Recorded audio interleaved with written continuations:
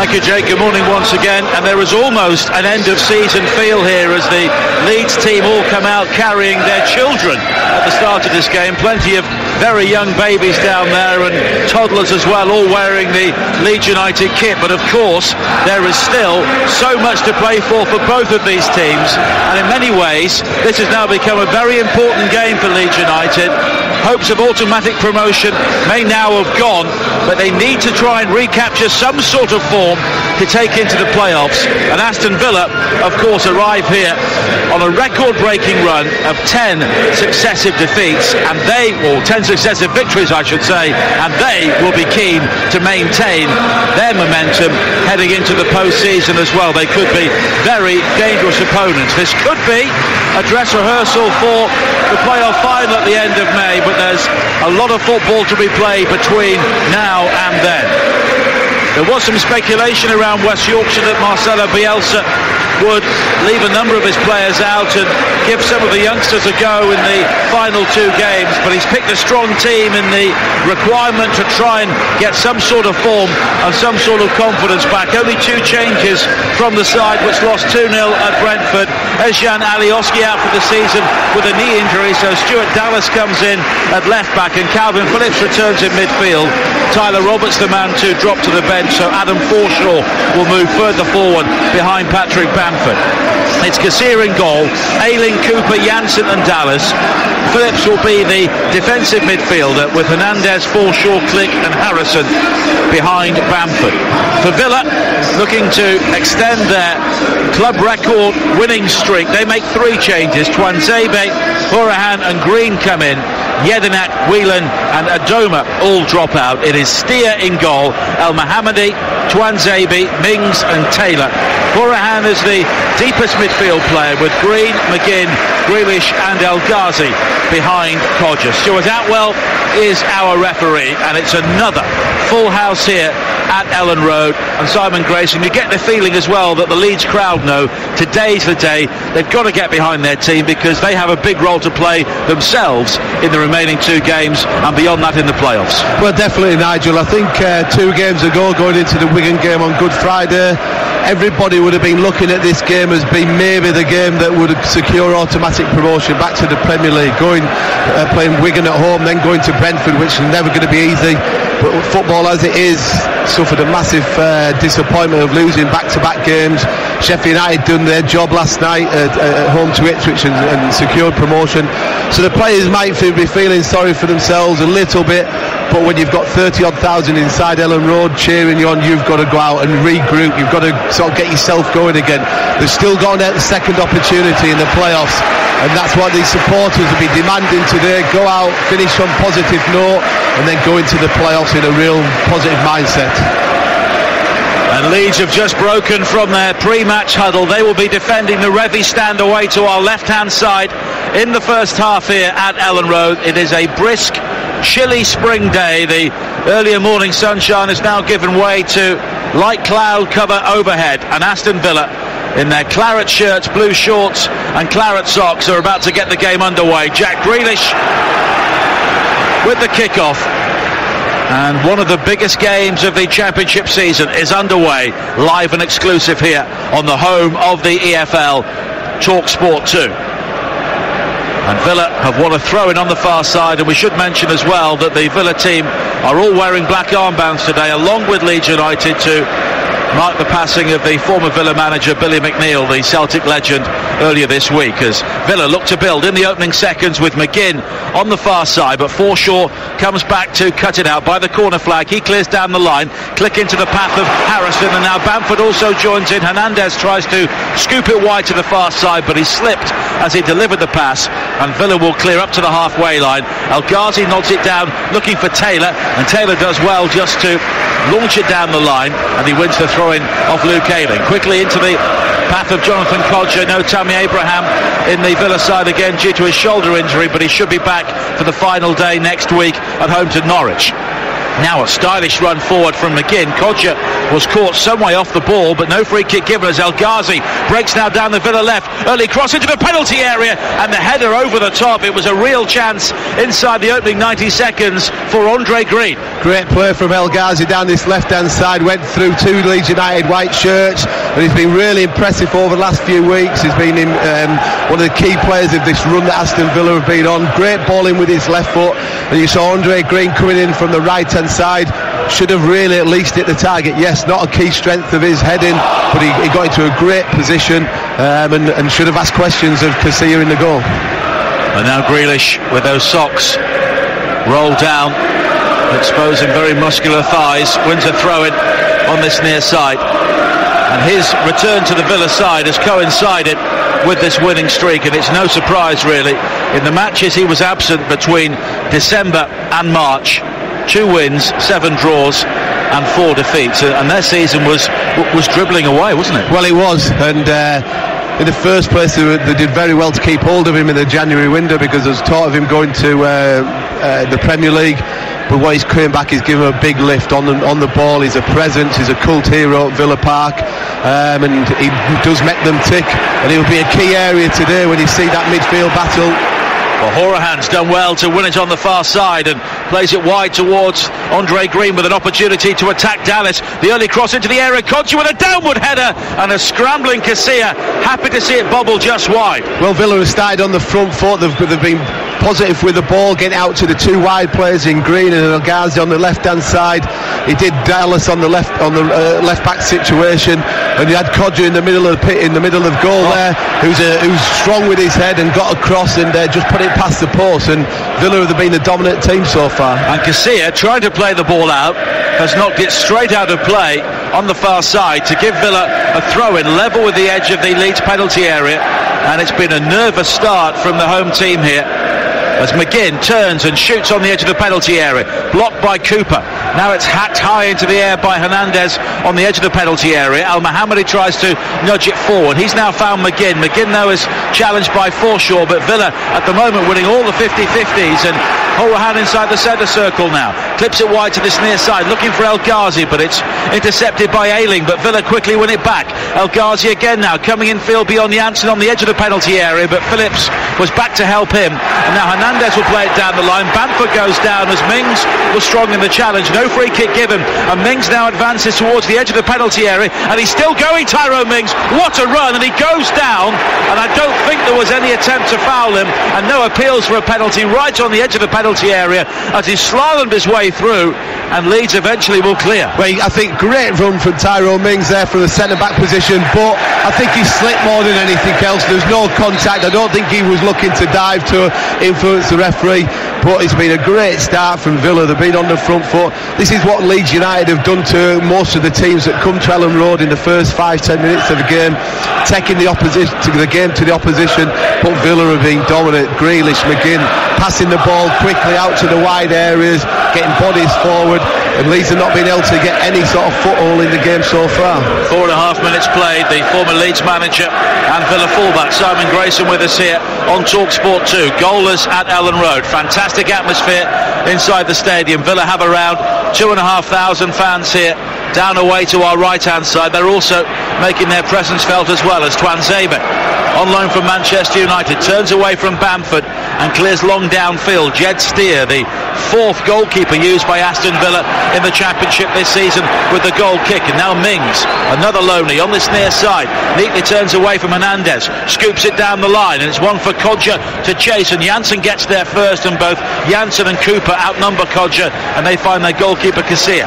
Now Phillips, wide to this near side, and Ayling popped in field. Hernandez will look for it, but it's Phillips who plays it forward for Bamford, but it's straight to Horahan, and Horahan tries to find El Ghazi on this near side to Villa left, and it's straight out of play for a throw into Leeds. I'll tell you something, you can see that Villa are confident in their own ability.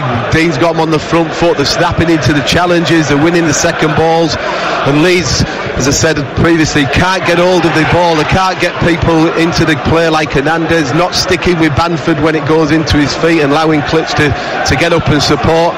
We've not really seen Harrison touch the ball so far, because Leeds United have not been able to get into Villa's attacking half. 6 minutes played.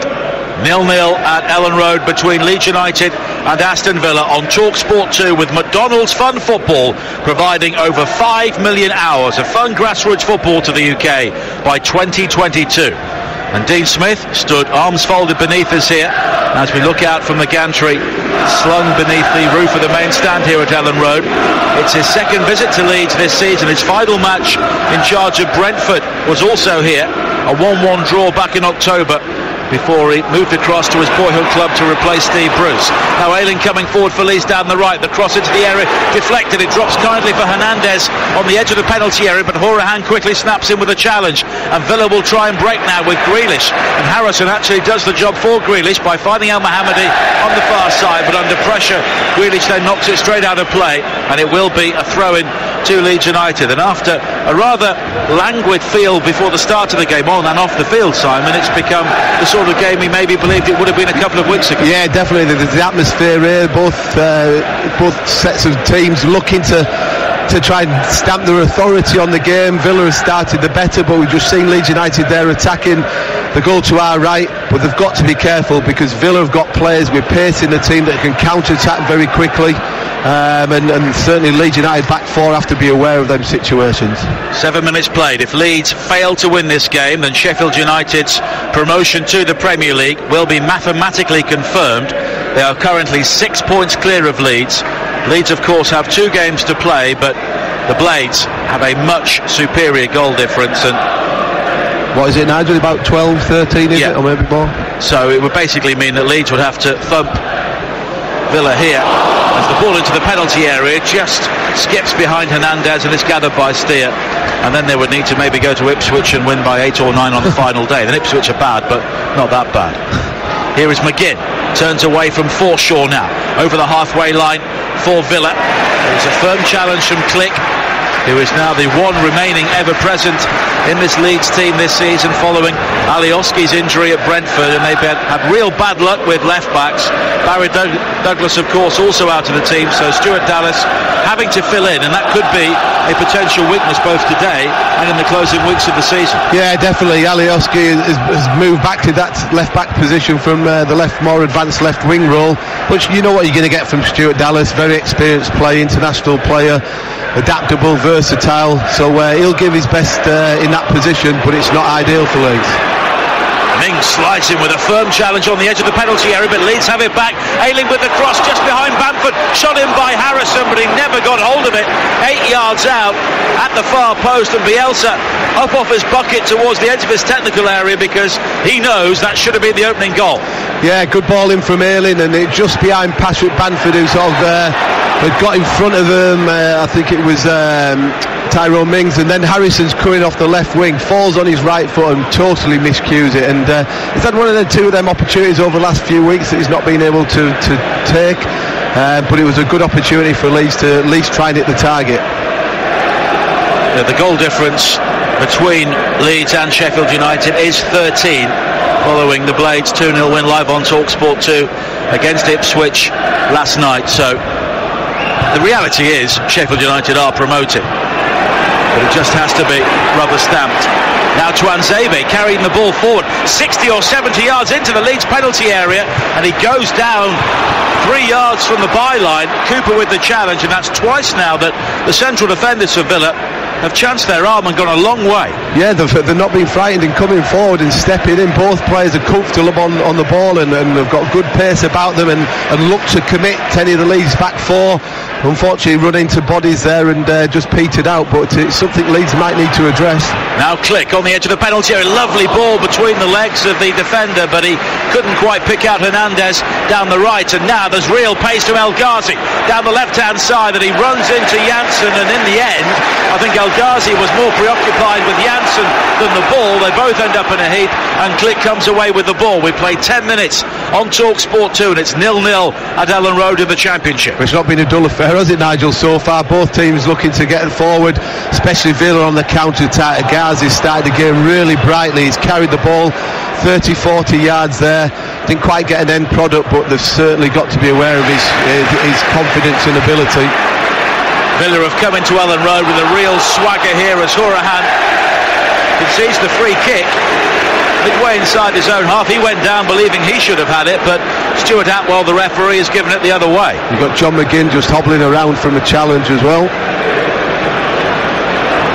These are two sides who are not resting easy before the playoffs. And rightly so. Neither team can afford to rest or take it easy, because they want to keep the momentum going, as we mentioned in the pre-match, that Villa want to add to the 10 wins that they've won already. They've got already. Leeds need to get back on track, try and bit more confidence into the group after 2 defeats. Well, Villa theoretically could still catch West Brom in 4th place, and now the ball falls to Click on the edge of the penalty area, and he tries a dipping right-footed shot which had a bit of dip but was always too high. Well, we've seen him score some great goals already this season from distance. There, dropped to him on his right foot, got it out of his feet and hit it quite well, and just looking for that extra little top spin to try and take it over Jed Steer's head, but didn't threaten the goal in the end. Well, both of Villa's central defenders are on loan, Tuanzebe and Mings, but they've already shown their quality. And now McGinn with a long ball forward, wide to the right-hand side. Kodja sees Janssen go to ground, but also come away with the ball on the edge of the penalty area. Dallas infield towards Forshaw, and now Cooper will find Phillips once again with the top knot bobbing, wide to this near side and the ponytailed Ayling. Click outnumbered on the halfway line, but he's clever enough to find Hernandez, and now Ayling can charge forward down the right hand side. A long diagonal ball wide to the far side, taken down superbly by Harrison. Infield onto his right foot, he plays the 1-2 with Bamford. Harrison to the byline, the shot's deflected high over the top, and it's a Leeds corner. Great play from Luke Ayling, drives into the Villa's half. It's a diagonal ball 50 yards into Harrison, plays a really cute 1-2 with Patrick Bamford, but great defending from Helmanidi. Stayed with a run just as about Harrison's about to pull the trigger and try and hit the target. He gets across, makes the block, and he goes out for a Leeds corner. Corner on the far side, the Leeds left as they attack the south stand here. High towards the far post, Steer stays on his line, Mings rises to clear, and now Andre Green has won the aerial challenge with Harrison, and he can break now for Villa, completely outnumbered inside the Leeds half, and he was caught there by Hernandez, and that's a cheap free kick given away by Hernandez. It'll also be booked, and he simply did not need to make that challenge. There were 4 Leeds players around Andre Green, and Hernandez with a very silly foul. Well, as I mentioned earlier, that it's one of them situations where Villa get on the counter-attack. Green is quick, El Ghazi is playing catch-up and running back. Forshaw was going to deal with Green, and Hernandez gets across, and could you say it was a tactical free kick? Yes and no. I think there was enough bodies getting back round him, so he's not a dirty player or anything like that, but it's a right decision from Paul Stuart Atwell, the referee.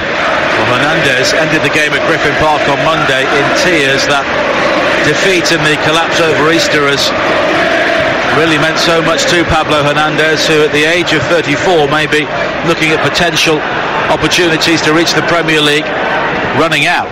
Now Taylor looks for Grealish on this near side, but Grealish had stayed where he was, and Taylor's ball just ahead of Grealish goes straight out of play. Now Click with a long ball forward as the sun comes out here at Ellen Road, but it's beyond Forshaw, and it's gathered by Steer on the edge of the penalty area. 15 minutes played, 0-0 here so far on the home of the EFL Talk Sport 2. League 1 action coming up at 3 o'clock, Coventry against Shrewsbury, and then 2 big games from the Championship on Tuesday and Wednesday. It is Millwall against Bristol City and Swansea against Derby in the race for the final playoff place. At the moment, Derby have the advantage, and if they win at Swansea, they will be in a very strong position heading into the final day. It'd have been interesting if Swansea had held on to the lead yesterday going into these 2 games, that they could have still been with a little chance of getting into the playoffs. Absolutely. And we also have European action this week. Barcelona-Liverpool Champions League semi-final first leg on Talk Sport on Wednesday night, and Eintracht Frankfurt against Chelsea should be a very good game in the Europa League semi-first leg. That's on Thursday here on Talk Sport 2. Aston Villa with 10 wins in a row, currently 0-0 here against a Leeds side who have lost 4 of their last 7 games, and people will often look at where things went wrong in the race for automatic promotion. As Harrison comes forward on the far side, he'll try and take on Green, but the fact is Norwich have lost 1 game in the calendar year. Sheffield United have lost 2. Leeds have lost 8. Yeah, 8 games is too many if you're going to get automatic promotion.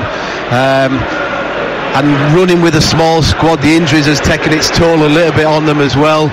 I think I'm not going to criticise the coach or the football club, but I still felt January was a big month where they could have maybe brought a couple of extra players in. And maybe Dan James would have made a difference if they could have got him through the door. Just to give them that extra bit of lift and that, but it didn't happen, and they went with the squad that we've seen on show for the last 2 months. Now Hernandez, 25 yards out, coming in field from the right-hand side, slips it on to Bamford, flip wide to the right and Click. Can he keep the ball in play? He can, but the cross had no real whip behind it, and it's gathered easily by Steer on the edge of the 6-yard area. Well, when I'm just picking up on the point again there, that the recruitment in January doesn't guarantee that you're going to be successful or get automatic promotion, but I still think it would have helped the way that Leeds have played all season with the tempo and the training methods that they have. Them extra couple of bodies might just give 1 or 2 players a little bit of breather at crucial matches over the last few weeks. Kemar Roof injured again today with a hip problem, so not even on the bench. Izzy Brown and Mateus Bogus from the under-23 side, which have won their league, are also involved. Of course, Brown on loan from Chelsea, but he's been seemingly injured the whole season. Well, he's played a lot for the under-23s, but it just didn't seem like Bielsa fancied him or trusts him to come into the team or into the squad. See him back today, so it was a gamble when they signed him when he wasn't fit, and a gamble that probably hasn't paid off. He's now 22, and he really needs to be playing somewhere on a regular basis. Now Hernandez on the Leeds right-hand side, coming in field to find Click. Back towards Hernandez again. Forshaw joins in on the edge of the penalty area, wide to Ayling, and the cross driven in looking for Bamford, but it's met by Horahan. And Click will try and shield the ball and see the ball dribble out for a corner on this near side, which he does as Leeds look to build some momentum here. With 18 minutes played, and it's goalless on TalkSport 2, but they have a corner on this near side which Harrison will take. And Leeds have scored 12 goals from corners so far this season. Harrison will look to play this short, and he goes all the way out towards Phillips, 25 yards out, the low cross into the penalty area, met by Mings. And now Grealish believes he was caught by Phillips, but no free kick given. Hernandez with the cross into the near post, and it was a flick header from Bamford which had the power taken out of it by Horahan, and it plops gently into the arms of Steer. Yeah, good ball in, but it's good play from Horahan. He's that holding midfield player for Villa that wants to get on the ball and play, but he still has to do his defensive duty. Got a cross near Bamford and not allowed him to get a free header. Again, we've just seen Mings clear a couple of opportunities. He started the game really well. You can see that he's a Premier League player. Suffered through a few injuries already at Bournemouth, but he's been a massive boost for Aston Villa. And they've used the loan market really well. Twansebe, Mings and El Ghazi all involved from the start here today. Now Hernandez challenged by McGinn, and this time the free kick's been given, and Hernandez has gone down clutching his face. Dean Smith, the Villa manager, is furious with the decision, and he quickly goes across to Darren England, the 4th official, because he doesn't even believe it was a foul. Leeds believe it was something more than that. No, look, he's made a challenge and he's caught him, but he's not an arm or an elbow going round. Hernandez rolled around a little bit, made it a little bit too dramatic, but Stuart Hartwell, as we've mentioned there, just allowed him to get on, and it's not affected Hernandez. He's up, taking the free kick into Bamford, trying to flick it on, and Harrison still stuck out wide on the left where he should be looking for the flick on. 20 minutes played, 0-0. Harrison with a cross into the penalty area. Mings is able to cushion it down for Horahan, who volleys clear as Dallas looks to make the challenge. Now Kodja inside the centre circle, controls it well on his thigh and lays it back to McGinn, threaded through towards Grealish, but a solid challenge from Cooper. Well, I thought it was, but in the end it's a free kick and a yellow card for Cooper. I do not see that decision whatsoever. I think it's a ball there for Liam Cooper to make the challenge. He's won the ball clearly, not caught Jack Grealish or anything like that. Very, very strange decision, because I think that now we've got Jack Grealish going onto the floor. Leeds United supporters not happy with his reaction. It was a strong challenge from Liam Cooper. I'm not saying it wasn't, but it was one that he got the ball and never endangered Jack Grealish. Pretty sure that. Well, Grealish was quick to get to his feet to appeal for the yellow card or for the decision, and now he's gone down and looks to be in some pain. Well, I've made my sort of feelings clear on that. What about you, Nigel? Did you think it was a yellow card? In the commentary, I thought he won the ball. It was a great challenge. It was a strong challenge, yes, but not followed through with his other leg after he'd played the ball. That was a great challenge. Well, Grealish doesn't wear shin guards, and maybe... Well, that's his own fault. If you're going to get caught with a challenge, you've got to wear shin pads. But ultimately as well, that's going to put maybe Liam Cooper on a little bit of a knife edge. He doesn't need to be making another challenge now and getting the Leeds United down to 10 men. Strange decision from Stuart Atwell. Well, he's still down, Grealish. We played nearly 22 minutes. Leeds United 0, Aston Villa 0 on TalkSport 2. We support the work of Prostate Cancer UK. Visit prostatecanceruk.org/football to find out how you can help, and together we can help stop prostate cancer killing a man every 45 minutes. And Grealish is back on his feet and he's showing his left ankle to Stuart Atwell.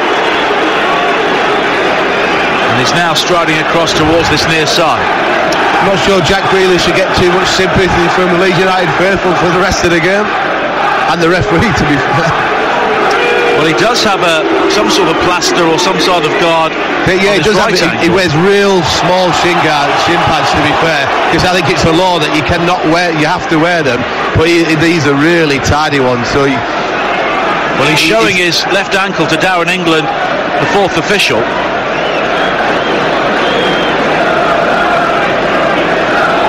You can just see, a very small shin guard poking out of the top of his right sock, but it's the left ankle which was caught.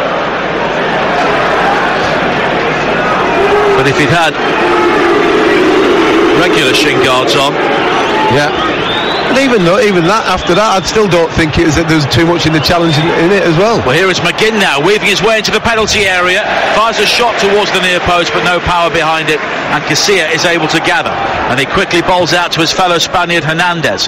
Now in field towards Bamford, laid off to Click down the right-hand side. Mings has been drawn out to the centre to try and make the challenge, and Click has bypassed him to pick out Bamford again, who has looked to snake his way beyond Horahan towards the byline, back towards Hernandez down the Leeds right, clipped into the penalty area. Click though losing out to Mings, and Villa will try and clear, and Mings plays the 1-2 with El Ghazi, and Mings is off and running again, and he scoops a good looking ball wide to the far side, but it just spins away from Andre Green as it gathers pace off the turf, and it's a throw into Leeds on the far side with 24 minutes played, and it's 0-0 here at Ellen Road. Well, for a centre-back, Tyrone Mings, he's certainly been involved in all the good things for Aston Villa defensively, but attacking-wise as well. He seems to break things up, get his head onto things, blocks onto things, but then he'll step in, he'll look to utilise his strength on the ball, trying to get it into Codger, into Green on the right hand side. Grealish is the number 10 and McGinn just behind Codger. Well, Mings had such rotten luck with injuries at Bournemouth following his move from Ipswich, as Ayling crosses into the penalty area, and it's blocked at the near post by Taylor, and it will be another corner for Leeds. And they've dominated the corner count so far, but neither goalkeeper has really had a difficult shot to save. I think Leeds have responded really well from a difficult 10 minutes where Villa dominated. I think Leeds have been the better team for the last 10 minutes or so.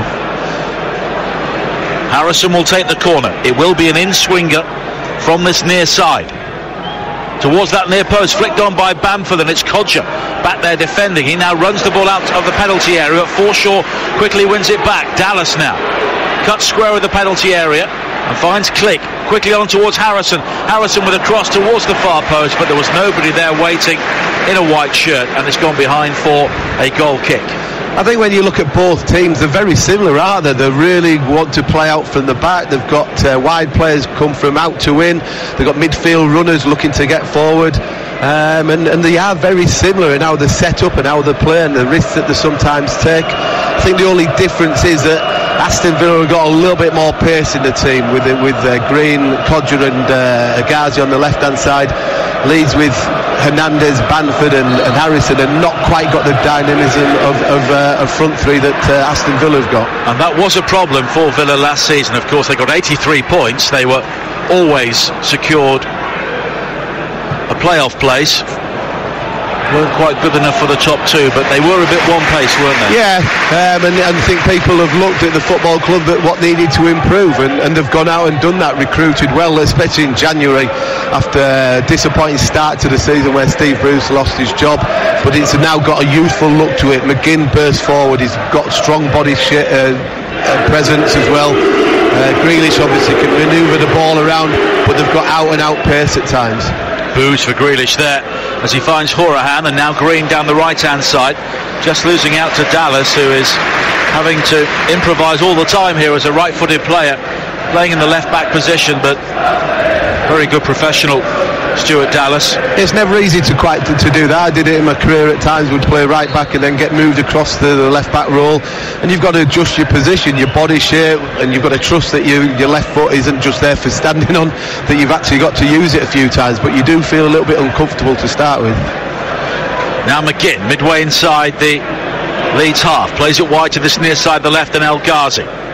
Taylor finding El Ghazi once again, and it's a poor ball from him though, almost played in click, but Mings was there on the cover. Grealish will chase into the penalty area, but he knew that it was always going to split into the arms of the former Real Madrid man Kiko Casilla, who almost plays Cooper into trouble. Here is Janssen back towards Casilla again, and Leeds always try and split the central defenders and play out, but at times in the Championship, when you're against the high press, that can be dangerous. You've got to be careful because teams can set the trap with you. You can play it into the first one, and then there might be the trigger from one of the centre forwards and the midfield players in behind to go and press and work it. And if you get picked off, then it's great play from the team that are doing it. If you don't, you do run the risk sometimes of being the makers of your own downfall if you're not careful, and led to mistakes and goals against. Now Steer will clear long downfield, left-footed for Aston Villa, and the flag is up against either Kodja or El Ghazi, and Leeds have a free kick. 28 minutes played, 0-0 here at Ellen Road on the home of the EFL. TalkSport 2, Villa were 11th, 8 points adrift of the final playoff place on March the 1st. Since then, 10 successive victories, and they will be guaranteed post-season football once again as they endure their longest spell outside the top flight since 1975. Now Grealish on this near side, he's won the ball, aiming has gone down but doesn't get the free kick. Grealish quickly finding McGinn on towards El Ghazi, who checks his run to stay onside. McGinn goes down claiming he was pushed by Phillips inside the penalty area, but Stuart Atwell waves away the appeals, and Leeds now will try and bring it forward themselves on their left with Harrison back in field towards Cooper, and now there is space and time for Calvin Phillips to pick out Forshaw on the edge of the penalty area. He runs into traffic, and then the challenge comes in from Kodja on the edge of the box. It'll break again, and the shot from Click was deflected, squirts across the penalty area. Here is Hernandez. Forshaw again, right-footed shot. Well, he's not scored for 3 years, and he won't score there as it's high over the top. No, well, the fact that you just said there, Nigel, doesn't surprise you with that shot. Got into a position where it's opened up. In an ideal world, you'd love somebody like Click or Hernandez on it to try and hit the target. Sailed aimlessly over the top of the crossbar.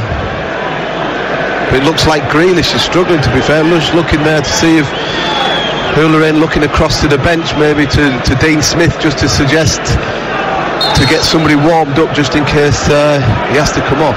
Well, he's looking across towards Dean Smith now, Jack Grealish, with that hair swept back. Now Mings will have to step in before Bamford, and Tuanzebe helps him out. Steer was just forced wide by the back pass, but Tuanzebe has time to receive it now on the edge of the penalty area, and he's clever enough to evade the challenge of Harrison and Click. Wide to the far side now, and El Mohammadi into the channel on the right for Kodja to chase. He's got there before Janssen. No real support though by the corner flag, but Kodja will try and wriggle his way infield himself, but the challenge comes in from Janssen. Janssen now under pressure has given it back to Kodja. Poke back down the line for Green. Can he deliver across into the penalty area? El Mohammadi will towards McGinn. He flicks it on, and it's a good save by Casilla. That was sneaking in at the far post, and Casilla had to deal with it. Well, it's poor play from Janssen in the first place. He'd covered the run of Codger, then should have just put his foot through it. He shouldn't be trying to work his way out from the back there when it wasn't on to do. Broke to Green, puts the ball into the box, and great header and a diving save across from Garcia, and would have hit the bottom of the right-hand target, wouldn't it? So great save, but you've got to be careful. Playing the wrong areas can be your own downfall if you're not careful. McGinn tries to play in Grealish down the left-hand side, but Phillips comes in with a challenge, and then Forshaw is being clipped by Taylor, and it will be a free kick. In fact, it's McGinn who has been called towards the referee for a bit of chatting as well. Well, there's plenty of edge to this game, isn't there? Both teams are trying to win it for different reasons. It leads to try and get back on track after the 2 defeats. Villa to keep the run going. So if anybody was expecting it to be sort of a little bit of a dull affair, there certainly isn't, because there's an edge to the tackles, people closing down each other. And also, don't forget, this might be somewhere down the line of a playoff semi-final or a final that either team will looking to make a marker for the next particular encounter, if that is to be the case. Well, Leeds came from 2 goals down to beat Villa just before Christmas.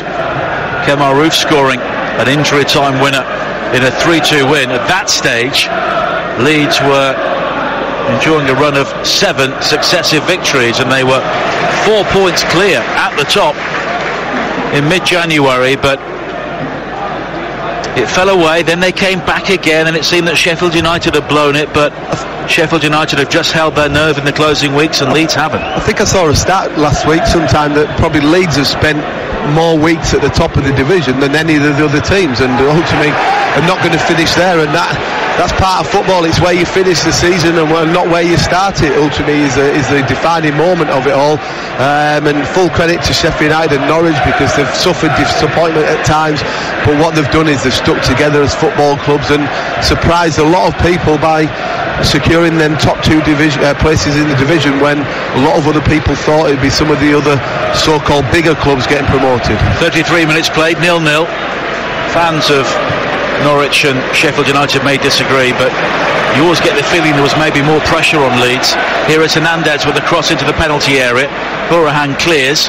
Hernandez once again. It's a deeper cross this time, and it's too deep, and it will go out of play on the far side for a throw-in, because when Leeds were top, there's so much expectation here and so much desire to get back into the Premier League that, I don't know, does that cause problems for the players? Yeah, it certainly can do. I think no matter, you're here in League One, well, you know even in League One the situation is very difficult, because the size of the club and the supporters that travel both home and away, it's there, and you have to be a special type of player to handle that pressure, to be able to cope with disappointment and what the supporters expect from you week in and week out, and that's as a player and as a manager as well, and it has been a downfall of individuals and of teams over the last few years, and going back to many years ago. I was looking at social media this week, and there were a few Leeds fans who were having conversations with me in inverted commas, and someone said this is not as bad as being 1-0 down to Bristol Rovers and seeing Max Gradle being sent off.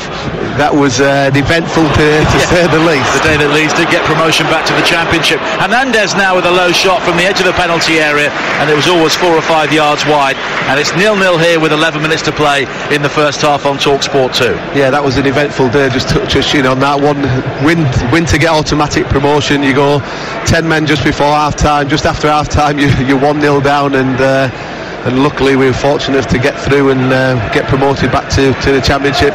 But then it's the next stage for a club like Leeds United, trying to get back to the Premier League, and the Ellen Road's been sold out for a number of months now. The away allocation is always going there, and there will be a good addition to the Premier League one day, but you've got to earn that right. You've got no divine right to do it.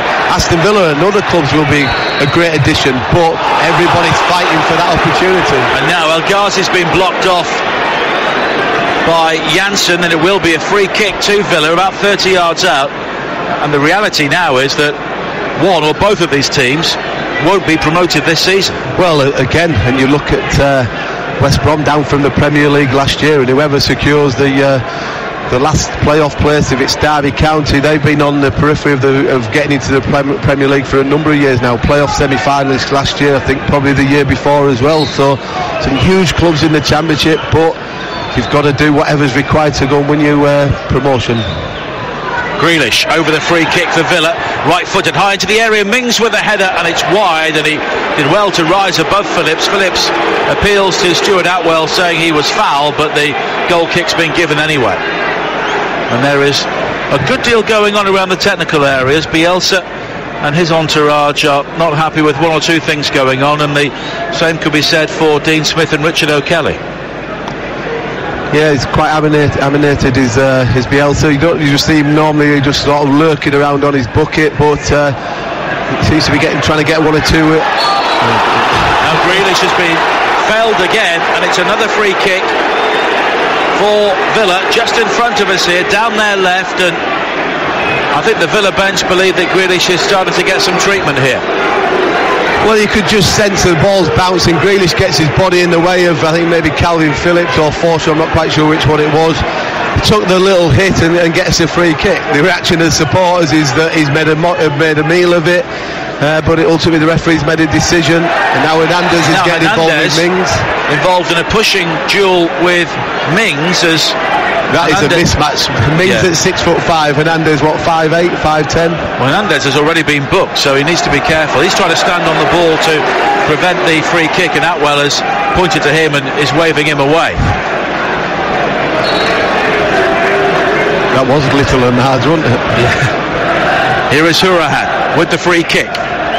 Left-footed, high towards the far post. Garcia gathers under no pressure at all, and Mings, I think, was into the back of Janssen as that ball came through, and Janssen didn't appreciate the challenge. And you can hear from the crowd reaction that there are just one or two things beginning to happen on the field which are winding people up here as McGinn tries to find Green on the far side. 37 minutes played, and it's 0-0 here at Ellen Road. Leeds United against Aston Villa on TalkSport 2, with McDonald's Fun Football providing over 5 million hours of fun grassroots football to the UK by 2022. Codger takes the ball down neatly and spins away from Janssen. Needed support, but he can't find Grealish because Phillips intercepts. Here is Bamford now, just inside the Villa half, rather isolated, forward towards Click, but Click was always on the wrong side of the ball as Mings came through to win it, and then Mings has been fouled by Click, and the free kick is given, and Bielsa just channeling a bit of the old El Loco there, heading towards the fourth official, arms outstretched, complaining, and clearly Darren English speaks very good Spanish. Yeah, given Bielsa's allegedly lack of English, then Darren's going to have to deal well with Marcelo. Now he's apologising for his actions. Obviously going to be some broken Spanish English on the touchline. He does that, Bielsa. He has a go, and then he quickly comes back and says, I'm sorry, as Grealish has been flattened on the far side by Phillips in front of the huge East stand here at Ellen Road, and all of the Leeds crowd are on their feet believing that Grealish made the most of that, but on this occasion I'm not too sure. Like as you said earlier, there's plenty going off, there's little niggles, there's balls going in the box. Janssen's complaining that Mings has pushed him towards Casilla. Grealish, every time he gets it, seems to have a white shirt around him. Does he make a meal of the odd occasions? Yes, but also he is getting targeted as well, because that's something you have to deal with because of the talent that he's got. But yeah, there's plenty going off in the first 40 minutes of this game so far. Grealish over the free kick with Hourihane. Mings, Antoine Zebe are both forward waiting for it. And it's Grealish with the delivery as two Leeds players go down. And Mings clearly pushed over both Ayling and Janssen inside the penalty area. And to much ironic cheering, the Leeds fans celebrating as if they've scored a goal. They've got a free kick. He must be a big lad, Tyrone Mings, to push both Ayling and Janssen over. Yeah, you saw Mings and Luke Ayling having a bit of laugh and a joke. Janssen taking it a little bit further, playing a little bit to the crowd, but the reaction of the League supporters there certainly acknowledged towards Stuart Atwell that they've not been overly impressed by some of the decisions that he's made so far this afternoon. Here is the Swedish international, Pontus Jansson, wide towards Ayling. Bright sunshine again here at Ellen Road, but it's a typical early spring day here with a bit chilly at times, and the wind also whipping around Ellen Road when it gets the opportunity, although not as wet and windy as it was in parts yesterday. Phillips on the far side, infield towards Cooper as Leeds look to build again with 4.5 minutes to play in the first half here on Talk Sport 2.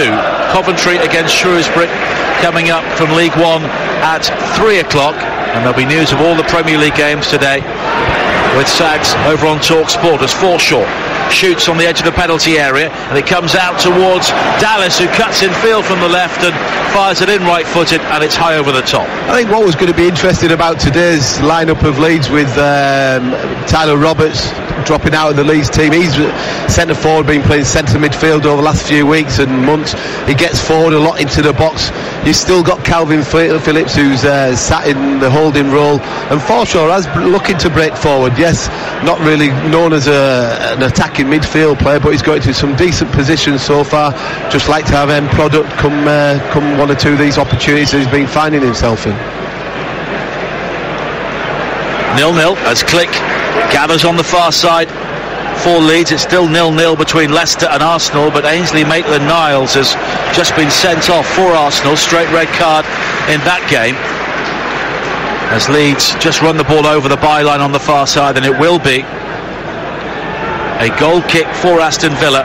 And Kiko Casilla has been by far the busier goalkeeper so far. Yeah. Leeds created 54 attempts on goal against Wigan and Brentford, but scored only once. Yeah, Jed Steers had very little to do. Casilla's had to make a couple of good saves.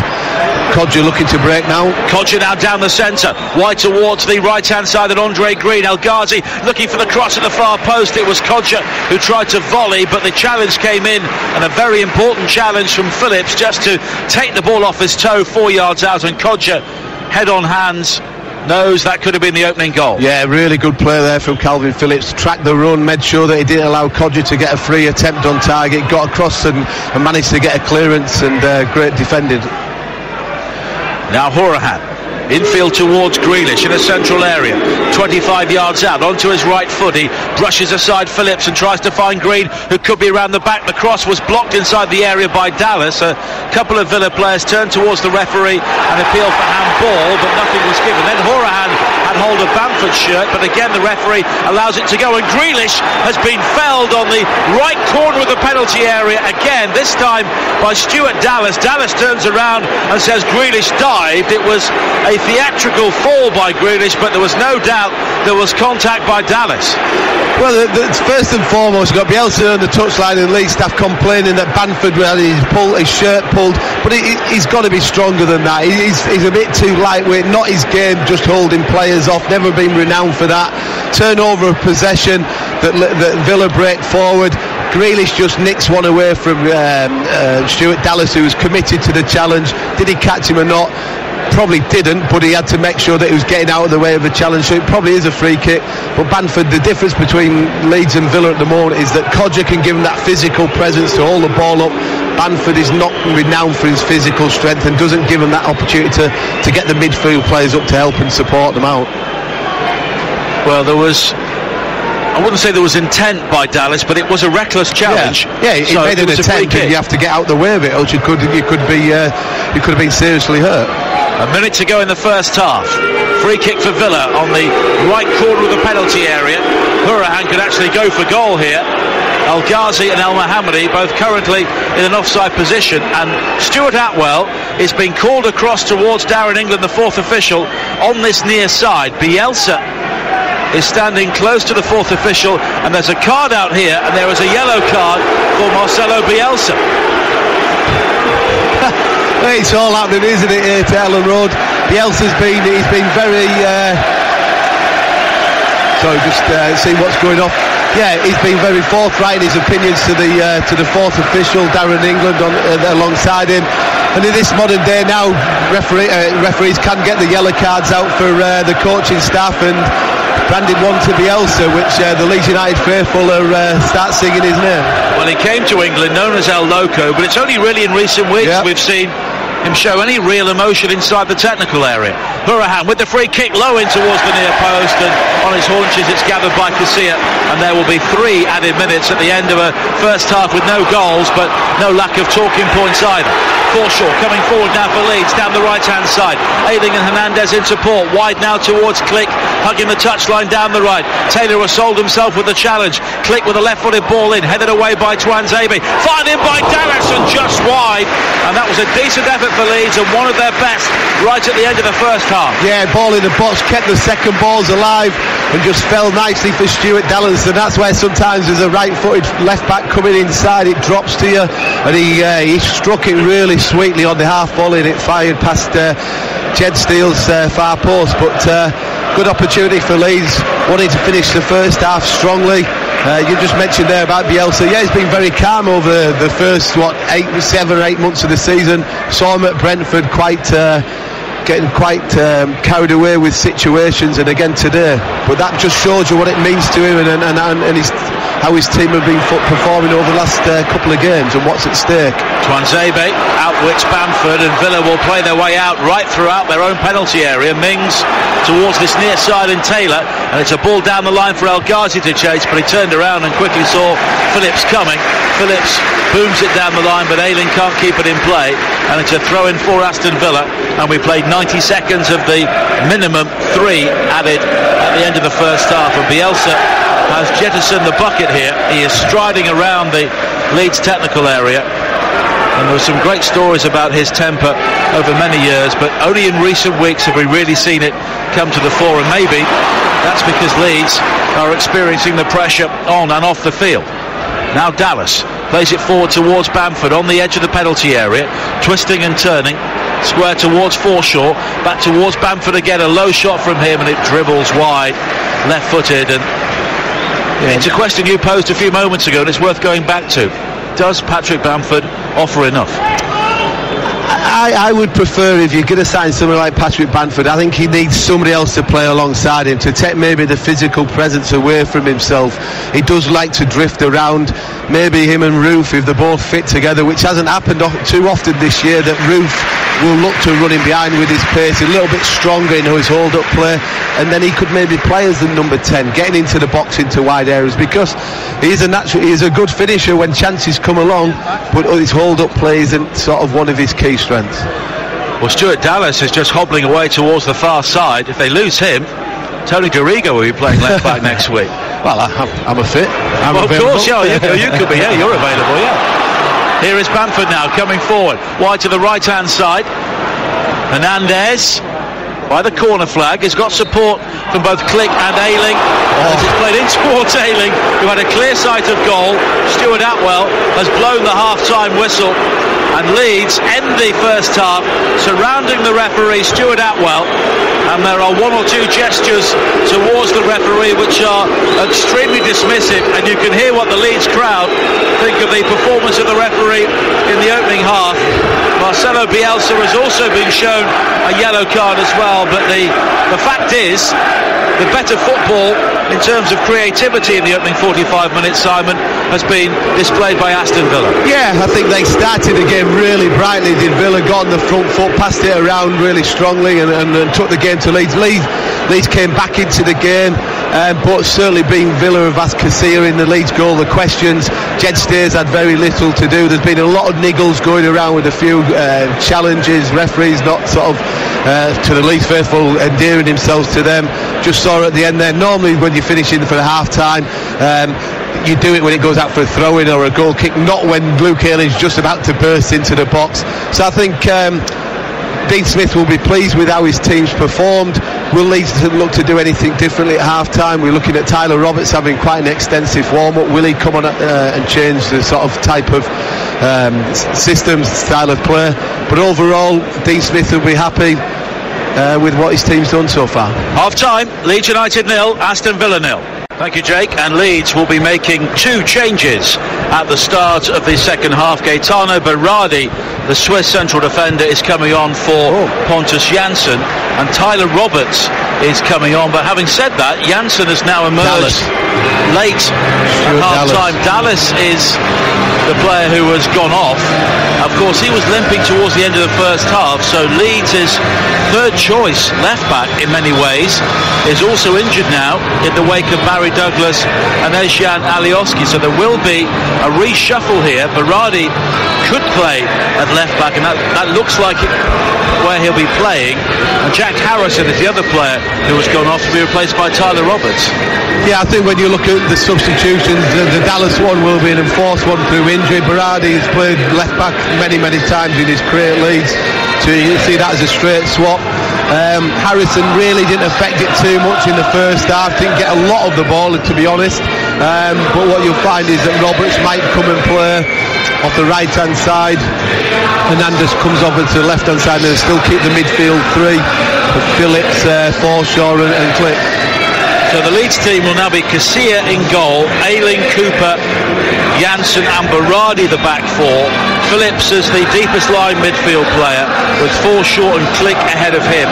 And it will be Roberts on one side, Hernandez on the other, and Bamford down the middle. There don't look to be any changes for Villa, so that's steering goal. El Mohammadi, Tuanzebe, Mings and Taylor. Hourihane the base of the midfield, with McGinn and Grealish ahead of him, El Ghazi on the left, Green on the right, and Kodja down the centre. Well, Leeds have had horrendous injury problems at times, and they are coming back to bite them at the worst possible time here.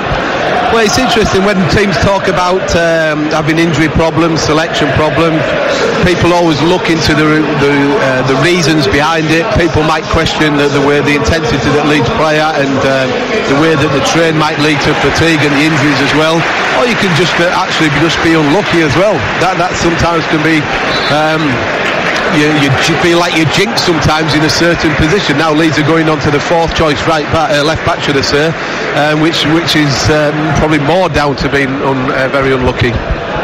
Well, Leeds have got the second half underway, attacking the Revy stand away to our left-hand side in all white. Villa in claret shirts, light blue shorts, light blue socks, and the day is getting gradually warmer the longer it goes on. And it's watery spring sunshine overhead at the moment as Cooper, the Leeds captain, looks to bring it forward and find Phillips. If it stays like this, Sheffield United will be confirmed as promoted to the Premier League along with Norwich City. The top 2 will be sorted out, and really the only outstanding issue at the moment on the final day will be who finishes in the final playoff place, with Rotherham, Bolton and Ipswich already confirmed as relegated. Now Forshaw comes forward, finds Hernandez, lovely nutmeg on McGinn, and he almost picks out Bamford, who had drifted towards the left hand side. Al Mohammadi's clearance was charged down.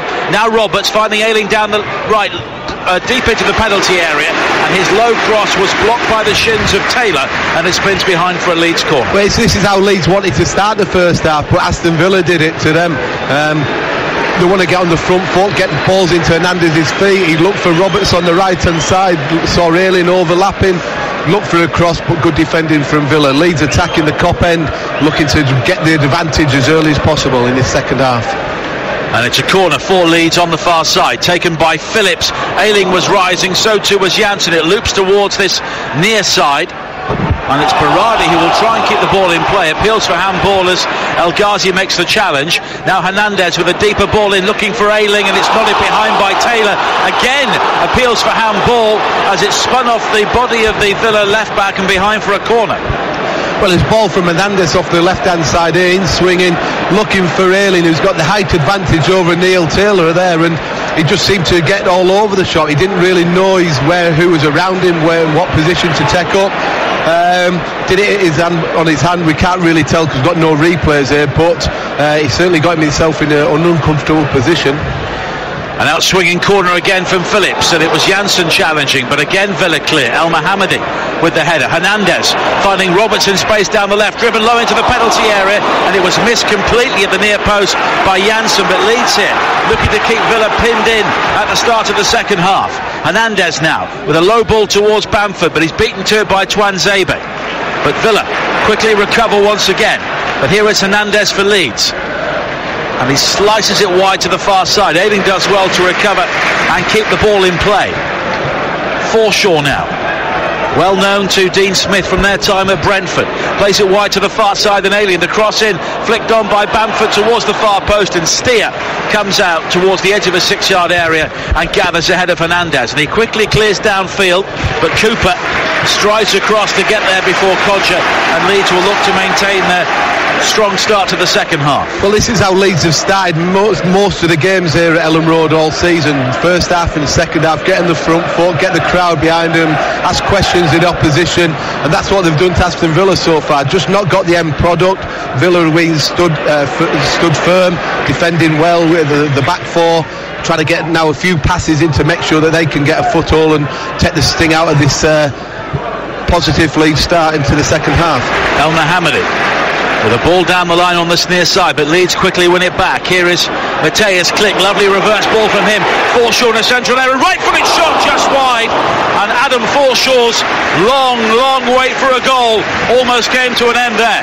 Well, he's had two opportunities in the first half, not worked the keeper as much like he'd like to do. I think he said earlier it's 3 years since his last goal, but Leeds worked the ball really well, and he had a lot of time in the middle of the goal, 18 yards out, went to sort of reverse it to Jed Steele's right hand side of the goal, just goes past the post to the unfortunate Adam Forshaw. Grealish now looking to drive forward towards this near side, and he's been fouled by Janssen. Grealish bowled over 25 yards out, right of centre, going back to that challenge in the first half made by Cooper. We were talking to the Leeds legend Eddie Gray at half-time, and he thinks it was a naughty one from Cooper, but looking at the replay again, it's one of those ones where it's the follow-through that caught Grealish rather than the initial challenge. Well, we only saw it live, didn't we? So we thought it was a good challenge. We didn't see the trailing leg that you do see so many times if you've got the opportunity to look at a replay. So Liam Cooper was strong in the challenge, got the yellow card, but Grealish does seem to go down quite easily, and every time he touches it, you don't need us to tell to the listeners who's actually getting the ball, because the boos will let you know who it is. But it's a free kick, which is slightly right of centre for Aston Villa. Horahan and Grealish are over it, and it's Grealish who curls it, and Horahan with the left foot would have been the better option because it's high over the top. Yeah, it looked like he had no interest in it whatsoever, Horahan, and you're thinking ideally left foot, he can go over the wall to the keeper's left and cross to the right, and he's scored some great free kicks in his time as a Barnsley player and as a Villa player, so a little bit disappointed that he wasn't the one that stepped up and tried to take the free kick. And this Conor Horahan's 100th league appearance for Villa, and he has scored 8 goals this season, including one against Leeds in the corresponding game at Villa Park. Now Click back towards Janssen again for Leeds, and we've played 6 minutes in the second half at Ellen Road, and it's 0-0 on the home of the EFL TalkSport 2. League 1 action coming up at 3 o'clock. Coventry against Shrewsbury, with news of some big games in the Premier League with Sags on Sunday over on TalkSport, which is on the air now, and plenty of commentaries coming up from the EFL this week. Millwall Bristol City on Tuesday here on TalkSport 2, Swansea Derby on Wednesday. 2 games which are pivotal in the race for the final playoff place. Both these teams will be involved in the postseason, and every single playoff game will be live across the TalkSport network, including the finals weekend, which comes up at the end of May. Now Click inside the centre circle for Leeds, square to Forshaw. Forshaw with a long raking ball, right-footed, wide to the far side, and Ayling. Roberts in support, but it's back in field towards Bamford, who is some way from the penalty area. Bamford again, finding Click. Phillips is square of him. Click was looking for options, arms outstretched, and eventually It's the yellow-booted Ayling who takes over. Hernandez now in a central position, wide towards the right-hand side, and Roberts cuts it back towards Bamford. Can he turn and shoot? No, he can't, because McGinn comes in with the challenge, and El Ghazi with a very stylish run forward again, evading both Phillips and Ayling, but he can't find Kodja to the left-hand side, but it breaks back into the path of Grealish, you can tell, due to the boos. Now down the right-hand side, it's Andre Green. El Mohammadi on the overlap here for Villa. Can he deliver the cross into the penalty area? It falls to Kodja. Right foot shot from him is over the top, 10 yards out, and Jonathan Kodja falls to the turf in mock despair, because he really should have scored there. Yeah, great play from Villa. Broke quickly Grealish into Green, and then he's got the overlapping of El Mohammadi, who gets to the byline, pulls it back. Kodja takes a great first touch, slightly behind him on the half turn, looks to hit the target, goes over the bar. But that was a better opportunity to Villa. They've had to withstand a lot of Leeds pressure so far, but they've got quality players that can hit teams on the counter-attack, and Kodja will be disappointed that he's not managed to hit the target there. 8.5 minutes played in the second half. It is Leeds United 0, Aston Villa 0. As Tyler Roberts comes forward now for Leeds, a player who has gone 22 games without a league goal. Back infield towards Hernandez, now click inside the penalty area. Tuanzebe forces in wide, but Roberts with a low shot, which is eventually blocked by Mings right in front of the goalkeeper, and El Ghazi will hack clear, and Kodja, rather isolated on the halfway line, can't win it back, and the Leeds crowd turn up the volume as Janssen brings it forward now, wide towards the far side, and Ayling. Roberts coming short, and with Roberts playing on the right-hand side now and Hernandez on the left, there is the ability to come in field more and fast, and more shots in for Leeds, as Click with a high cross into the penalty area. El Mohammadi, very, very calm defending to stand there and chest it down into the body of Jed Steer. Yeah, really good composed player there from El Mohammadi. He sort of used his experience, realised there was nobody around him, chest it back to Jed Steer and just take the sting out of the game. But Leeds have certainly been the better team. They've asking questions. They're just not having enough bodies into the box at time. You look at Bamford, he sort of drifts in and around positions where we spoke about in commentary in the first half, where he's doing the role of a number 10, where he could do with him being the number 9 in around the 6-yard box when balls are fired across the box or fizzed across. You're listening to Leeds against Villa on TalkSport 2 with McDonald's Fun Football, providing over 5 million hours of fun grassroots football to the UK by 2022. Ayling releasing Roberts inside the penalty area, who spins and crosses high to the far post. El Mohammadi clears. Berardi was thinking about the shot, but it's McGinn who robs him, and McGinn now will look to lead the breakaway now. He's got El Ghazi to the left and also Kodja to the right, but it goes back towards Grealish. Now it's wide towards El Ghazi, but it's a poor ball from Grealish, cut out quickly by Ayling. Roberts now infield towards Hernandez, and the game beginning to stretch out as Berardi on this left-hand side comes infield to find Forshaw midway inside the Villa half. Forshaw looks for options ahead of him and instead goes wide to the right-hand side, and Ayling, Bamford and Roberts wait inside the penalty area, now joined by Forshaw. But here is Hernandez with a right-footed shot, and it whizzes over the crossbar. Well, I think that's what you see from Hernandez when he plays on the left-hand side. He drifts into the central areas, looks to get it into his feet, gets it out with his feet. Unfortunately, just doesn't quite get his head over the ball and keeps it to try and keep it down. Sails over Jed Steers, over the crossbar. Wasn't threatened by it, but again, Leeds on the front foot. Jack Grealish gave it away a little bit too cheaply when we should have made it a better pass, because he wasn't under any pressure. But Leeds are the ones who are asking the questions at the moment. And Jed Steer, who could be promoted with 2 clubs this season, having spent the first half of the campaign on loan at Charlton, clears downfield. But it will quickly come back, and there's been more bite from Leeds in the second half so far. 56.5 minutes played, and it's still goalless here, and the clock is also ticking down for Sheffield United. If Leeds don't win this game, their promotion to the Premier League is signed and sealed. I wonder if Jed Steer's entitled to 2 lots of bonuses. That'd be nice. Yeah, well, it probably should be. I'm not sure how that works, to be honest. Well, you would know, obviously. Kodja is now being caught on halfway, and Bielsa again goes towards the 4th official, and Bielsa's already on a yellow card, so he sends one of his assistants to do the whinging on his behalf.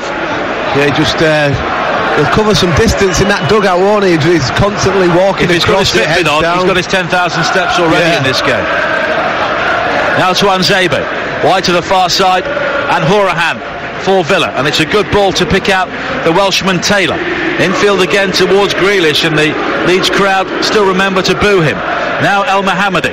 Leicester City have taken the lead against Arsenal. Yuri Tielemans with the opening goal on 59 minutes, so it seems at the moment nobody wants to finish in fourth place. Arsenal's away form has been dreadful, hasn't it? It's for a team that are looking to push for the top four, and other teams as well, trying to secure into the position in the Champions League positions. Nobody's actually running away with it and grasping that opportunity. Well, Stuart Atwell, the referee here today, was in charge of Arsenal's defeat at Wolves on Wednesday.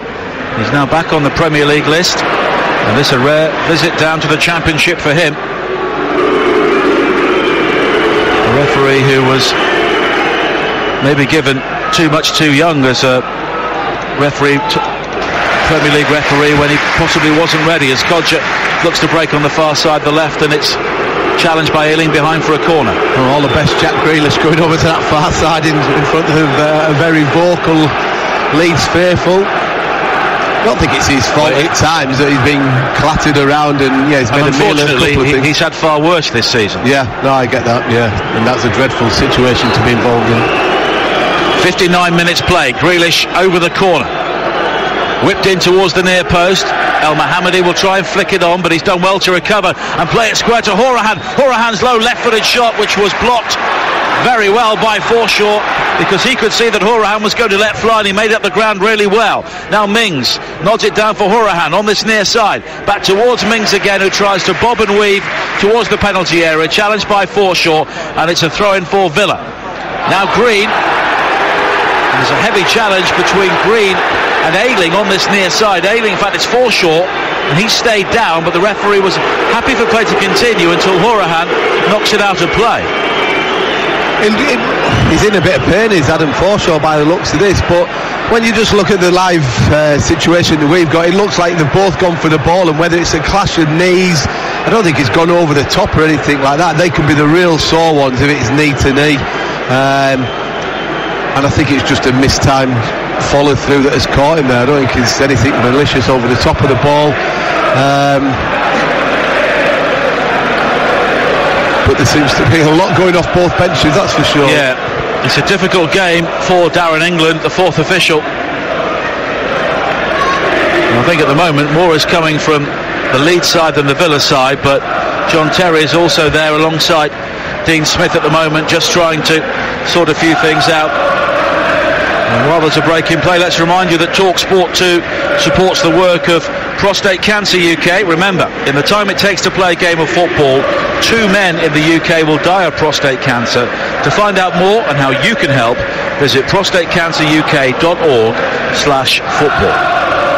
Just touching on the prostate stuff there, I've done a lot of work for them over the last few years, and got a lovely text from a bloke the last few days that when I was doing my work for prostate at Preston, he went for a random checkup, found he had prostate cancer, and because of the awareness, they got it early enough to remove it, and he keeps sending me a text every year to say how thankful he is for me raising his awareness, which is what it's all about for everybody. So lovely nice. Well, that's fantastic, and that really just bears out what we're trying to do and what we're trying to say, without a shadow of doubt.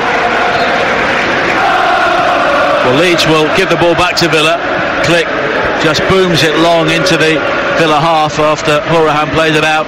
Forshaw is back on his feet, and the game will resume. 61 minutes played, 0-0. So Villa's winning streak is also at risk of ending here. They have Norwich at home on the final day, and Norwich will go to Villa Park needing a point for the title.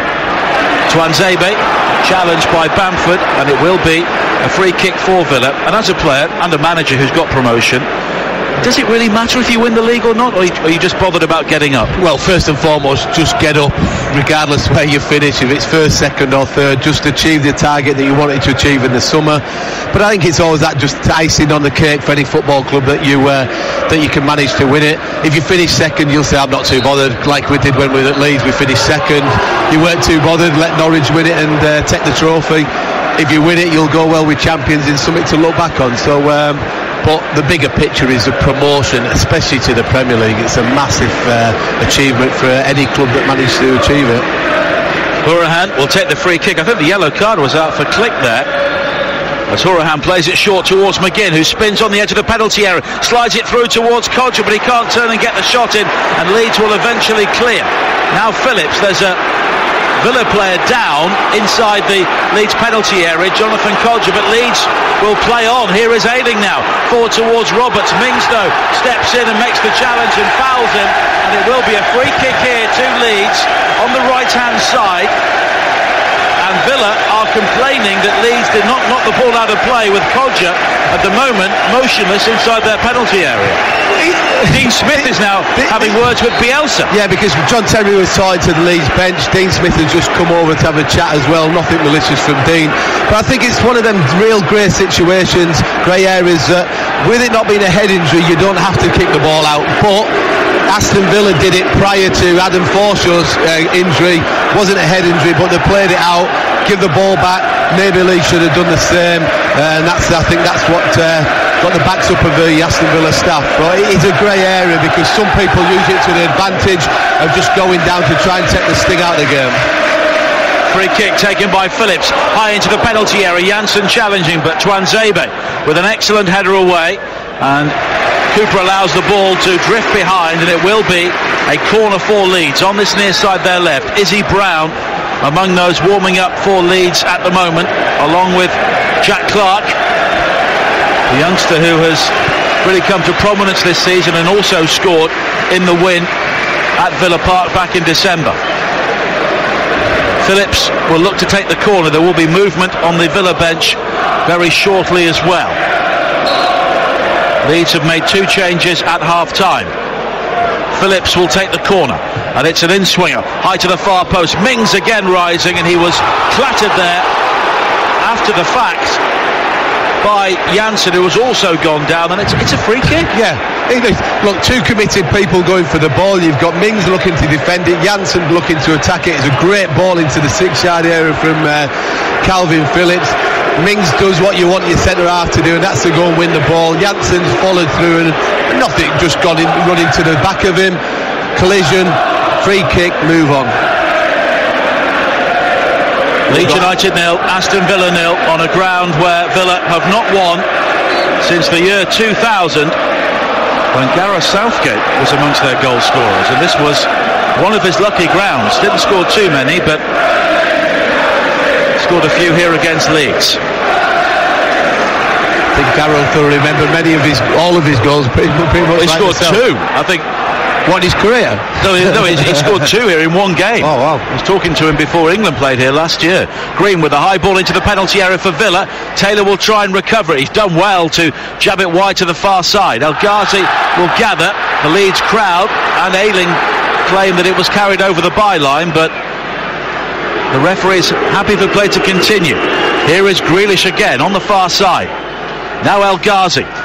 He's a tricky customer, and he delivers a left-footed cross, very deep though, beyond McGinn at the far post, who will scamper to try and keep the ball in play, and the challenge comes in from Berardi, and it's a throw into Villa in front of their supporters on this near side down their right, with 66 minutes played. 0-0 at Ellen Road on TalkSport 2, the home of the EFL.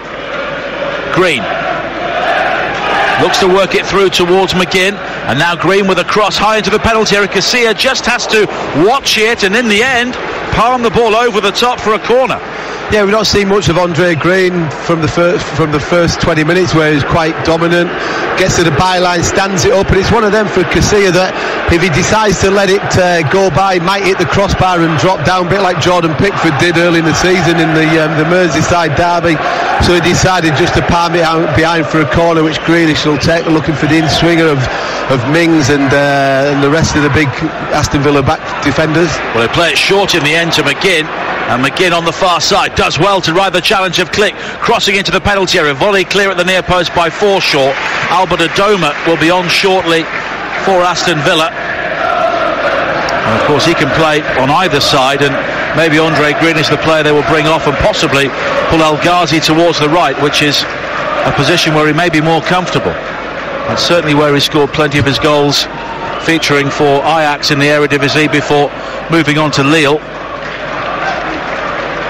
Now Roberts for Leeds on this near side, their left, midway through the second half at Ellen Road, and it's still goalless here, so Sheffield United are edging towards confirmation of promotion to the Premier League, and the top two could be sorted out here today.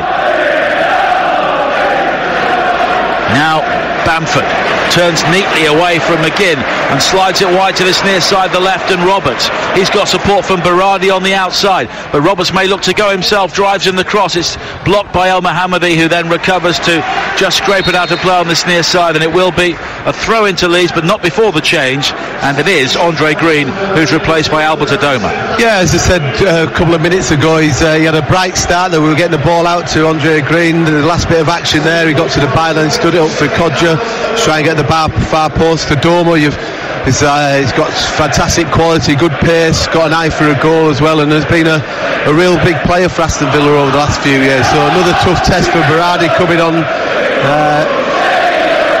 with Adoma coming on against him. At the moment, Adoma will operate down the right-hand side. He was one of Villa's leading goal scorers last season with 15 goals, but scored only 3 after December and has 3 in the current campaign as well.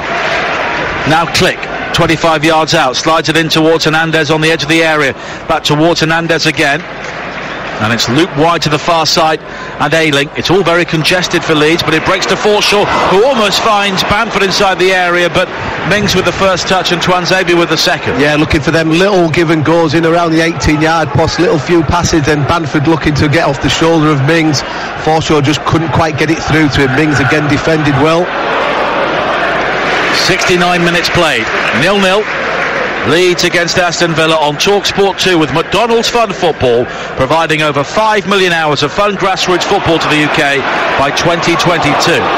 Mings again outwitting Click on the edge of the penalty area, and at times Bamford has looked rather isolated. And as you keep saying, maybe he's a number 10, even though he's being used as the number 9, but that's the system that Bielsa likes to play. Yeah, and look, they haven't got another centre forward on the books at the moment that is fit. You've got Roof that has come back from injury the last 3 or 4 games, and has picked up a hip injury in training, I think, and it'd be vital for Leeds to have Roof back going into the playoff 2 semi-final games. Now Tuanzebe finding Kodja on the edge of the penalty area, and it's back again towards McGinn, who maybe thinks about the shot, but he crosses high to the far post. It's gathered by El Ghazi. Can he pick out support? He's found Taylor with the shot, and it's a great challenge from Pontus Jansson to block the effort, and it loops high and behind for a corner. Yeah, good play from Villa. Taylor coming forward from the left back situation, but Jansson read it very quickly, got out and got the block. That's what you want your centre backs to do, to get out there, put the bodies on the line. Looks like he's picked up a little knock from it. It's probably the last thing that Leeds could do with one of the centre backs going off injured, but very quickly out to him and got a brave block.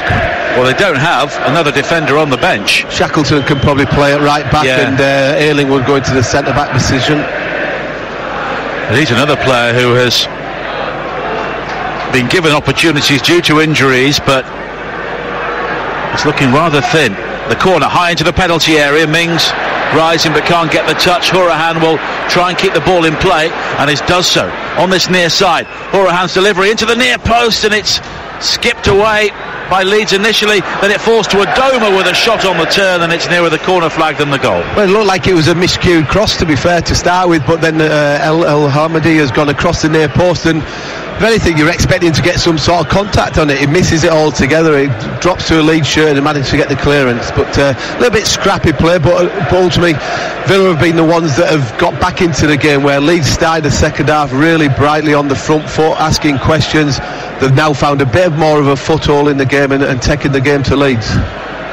Well, if it stays like this as well, Villa will finish 5th in the table, and they will go to West Brom in the second leg of the playoff semi-final as things stand, with West Brom 4 points clear of them. As Click comes forward now for Leeds down the left-hand side, cuts infield, Click with a low shot, brilliant goal!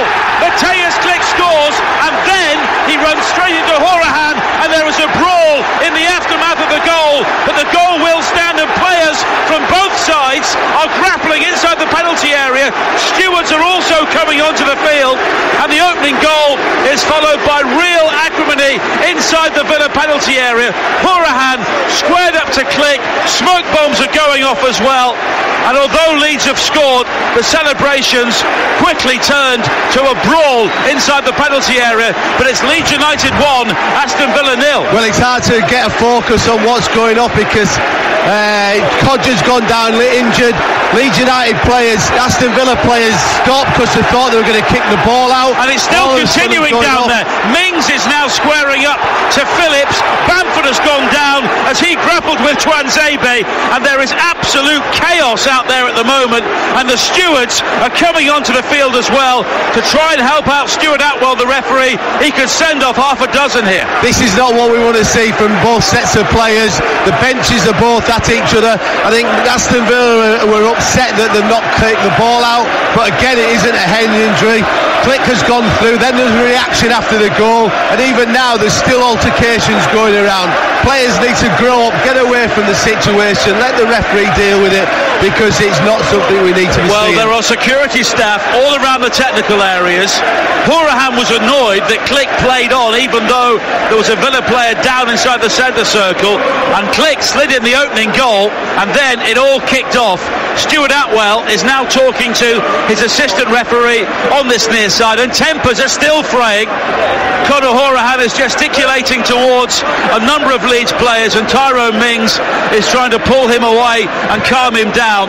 And there are players on both sides grouping around the technical area. And what on earth is Stuart Atwell going to do here? There is a red card, El Ghazi, and it's El Ghazi who has been sent off. He is now trying to sort out the aftermath as far as Leeds United are concerned.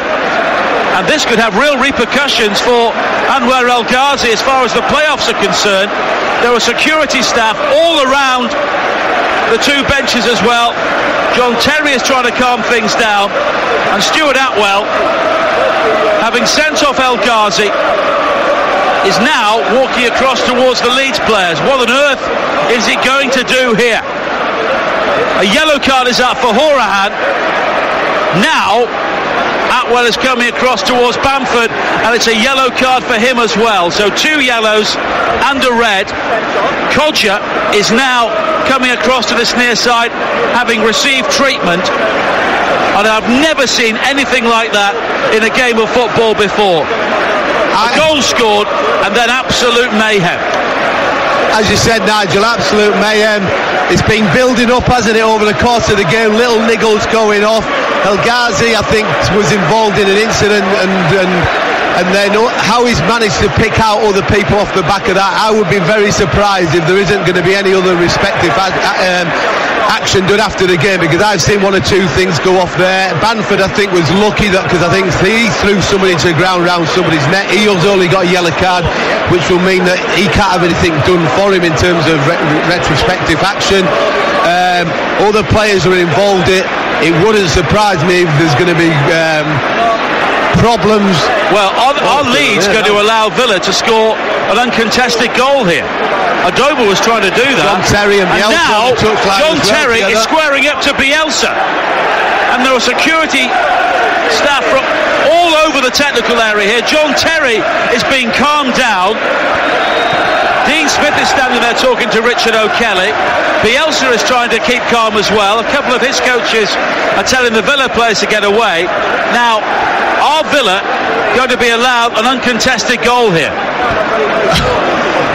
I wouldn't have a clue, Nigel. I would be very surprised if that happens. What's just gone over the last 5 minutes, you haven't got a clue what has gone off, what could happen. It doesn't look like they're going to let them go through and score. I think people like Cooper looking to the bench. Are they given the opportunity to do it?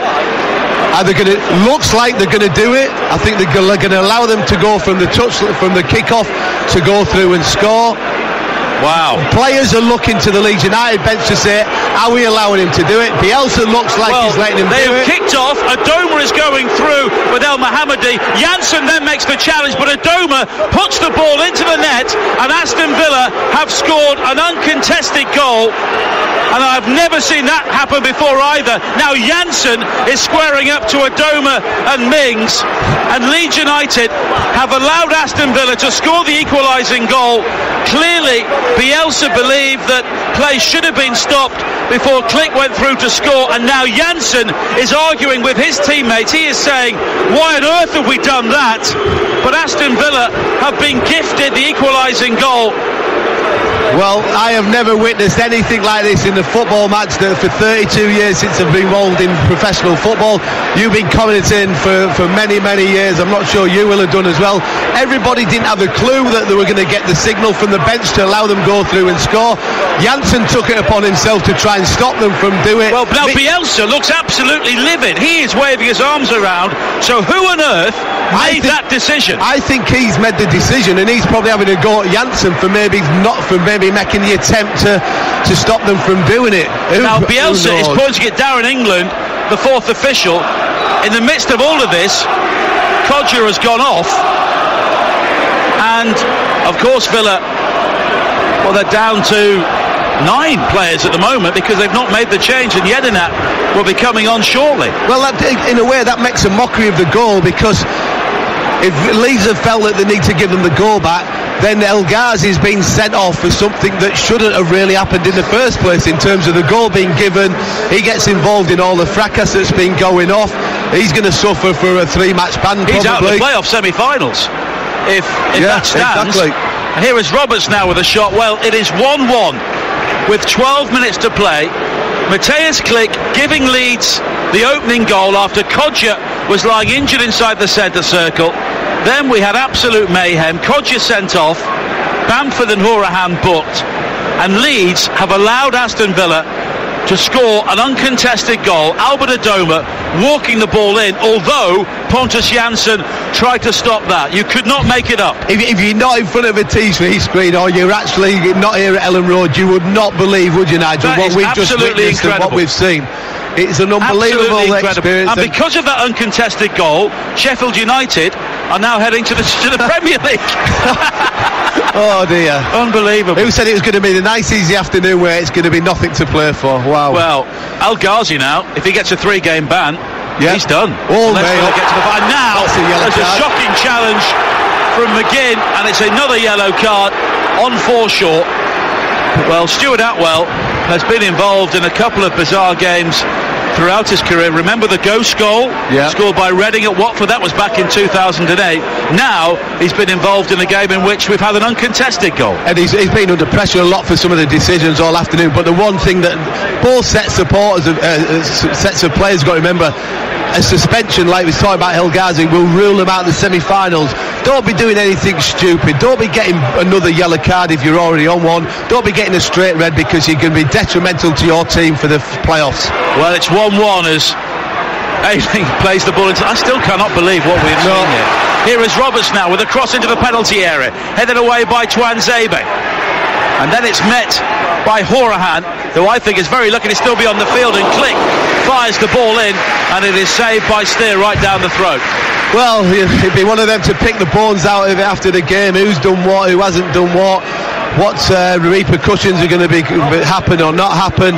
But players have got to play with the head as well as the heart. Make sure that you're not doing something stupid that'll cost your football club for the next few games, because if you do that, then it's an absolutely stupid thing could happen. And Mile Jedinak has come on and is now playing at centre forward, just to increase the feeling of...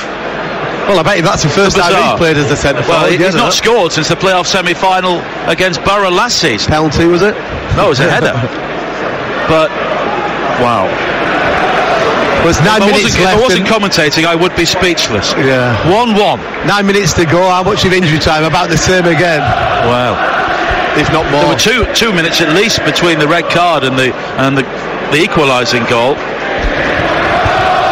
Here is Hernandez threading it through towards Bamford, who tries to drag back on the edge of the penalty area, and El Mohammadi clears. And in many ways I've got sympathy there for Stuart Atwell, because you have to play to the letter of the law, and the letter of the law says you play on. Yeah, play to the referee's whistle. He didn't deem it as a worthwhile stoppage in the game, so for Aston Villa were to blame that they switched off. Leeds United was certainly entitled to do what they did, whether it was right or wrong in terms of the morality of the game, but you don't switch off.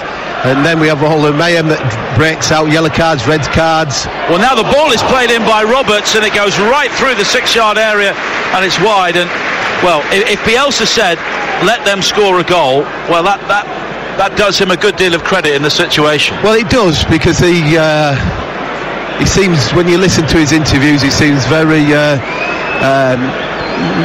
correct in his morals of the game and how it should be played, and in instances never blames referees for penalty decisions or anything like that. But then obviously if he's decided on that, then Janssen was wrong in these opportunities to try and stop him from going through.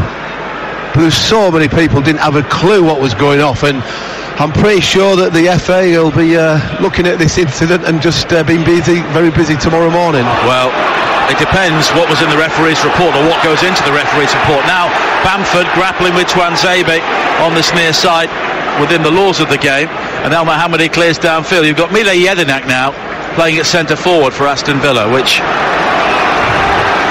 just tells you what on earth is going on here, that the game has just become completely unhinged. Well, and 5 minutes between the two goals. That means we'll have at least 5 minutes of added time. Plus another stoppage time as well that you normally get in a game. Hopefully we'd now talk about the game, because up to then it wasn't a bad game, was it? No, but that is going to be overshadowed by what happened there. I mean, your thoughts go back to the Sheffield United Arsenal FA Cup tie. Yeah. I mean, that was replayed, wasn't it? 36,786 is the crowd here as Berardi just miscontrols on this near side, and it will be a throw-in to Aston Villa. On TalkSport 2 we have 6 minutes to play on a truly bizarre afternoon in the Championship. Leeds scoring the opening goal with an Aston Villa player down injured. Then Anwar El Ghazi was sent off in the aftermath, and Leeds then allowed, most of the Leeds team then allowed Aston Villa to score the equalising goal. And it will be interesting to see from Ghazi's point of view, has he actually done anything wrong? Has anybody gone down? I can't actually see what he did. No, well, because there was that many bodies in around it all. Was the player who created the initial problem, and then Mings also seemed to be very angry indeed. Yeah, whether players are making more of a meal of it, have they gone down needlessly when they've not had to do? He could have done something in the midst of that, and we've not seen it. Or the assistants are as a player right, made a meal of a situation where he's gone down or not gone down in terms of has he been punched, not punched. There'll be so much footage that'll be used after the match from the.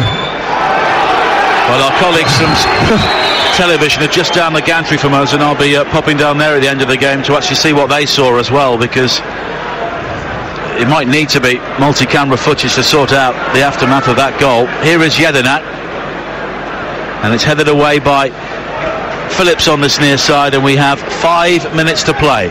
Leeds United 1, Aston Villa 1. Sheffield United are 5 minutes away from the Premier League, or confirmation of their return to the Premier League, and they will have got there with an uncontested goal. And it'll be more than 5 minutes, don't worry about that now. It'll be about 15 minutes probably. Here is McGinn now, looking to drive forward for Aston Villa. Plays it wide towards the far side, and Taylor, and the crowd now almost subdued.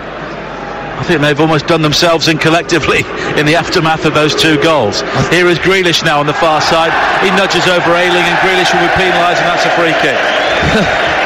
Ironic, cheers, Jack Grealish giving away a free kick when he's been on the end of things and the brunt of so many challenges. So I think everybody will be time to take a bit of a breather, a bit of a breath, and just come up and enjoy hopefully the last 5 minutes of normal time and whatever's to be played in injury time. Adoma charging down the clearance from Berardi, and you look at the Leeds bench, and they don't really have any other attacking options. Of course, Codger's gone off injured, but Abrahams is currently injured, and there's no Keenan Davis in the team today, so they're just having to press Jedinak into service here. Now Roberts, high ball to the far post just beyond Bamford, and that will go behind for a goal kick to Aston Villa. Matthias Klick scoring on 72 minutes. El Ghazi was sent off on 75 minutes, and then Adoma equalising on 77 minutes, and there was no football at all between the two goals, which just tells you something of the chaos we had here. Well, when you look at what's gone off, Codger's actually had to go off for the challenge in the first place, but it wasn't a head injury, so like we keep saying, people are going to have to pick the bones out of what went off in that crazy period of time. Now Roberts coming forward for Leeds on this near side, in towards Forshaw. The challenge comes in from Hourahan, and Berardi's cross high towards the far post. Ailing with a looping header, and it's over the top. Yeah, Leeds have been a dominant team. Aston Villa, even before the goal, weren't really asking too many questions of the Leeds back four. Leeds have been on the front foot. Looks like Villa will be just trying to see the game out. Jedinak playing up front, taking the point and moving on. Looks like Glenn Whelan will be coming on. Maybe for Conor Hourahan, who's just getting himself in a couple of incidents that he doesn't need to get involved in. McGinn as well, he's been in around it. Some of these players are on a knife edge. They don't need to do something stupid to. Maybe you'll play off Jedinak up front.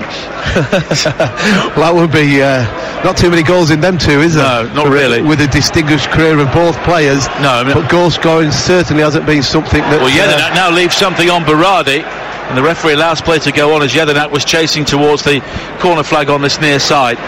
And it was an interesting reaction from the Villa fans when the goal went in. They weren't really sure what to do, whether to cheer, to boo, or just to actually wonder what had gone on. I think. What about the player celebrating? Does he celebrate after scoring? Adoma looked embarrassed to score.